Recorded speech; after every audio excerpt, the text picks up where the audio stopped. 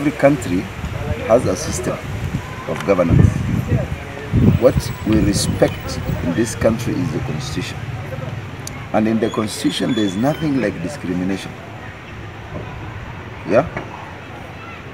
The IEBC is the institution mandated to clear candidates for any elective post.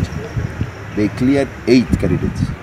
Now, when you want to come up with international standards, yeah, the Americans, if it was at political party level, the Republicans had over 14 candidates, and they vetted all through a debate. They gave them equal podiums, and then following that, the best and the best and the best, and they picked on one. They were not biased. When it comes to the Republicans, the Democrats, they also did the same. Now, because they saw the final thing, Kenya and the media in Kenya, very funny people, when they saw the two, they concluded, oh, we want two-horse race. And then here you cheat that we want to expose the presidential candidates to the Kenyans for them to see and understand who they are. When you feel that Ruto is important than any other person, and you feel that Raila is important than any person, kwenda na yeye. The media is very discriminative, and they have a hidden agenda. The way Atwoli talks of their 2-horse races, and if you see a third one, Nipunda, is the same way the media is reasoning. They are biased and they are discriminative. And when I went to court and they said the court should intervene, in 2013, the same was done by the media.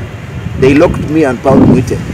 When we went to court, the court forced them to accept us. And if you look at the first presidential debate in 2013, we had the podium that was just borrowed, not the same with the people.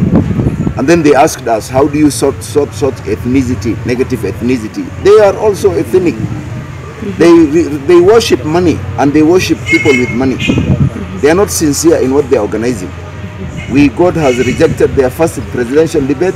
God has frustrated their deputy presidential debate, and today's afternoon debates will just be an empty podium. Those who will go will just are popularity maniacs. Yeah, the courts, funny enough, the courts that 2013 said they should make no discrimination, this time say there's discrimination, but the discrimination is fair. Is there anything like fair discrimination?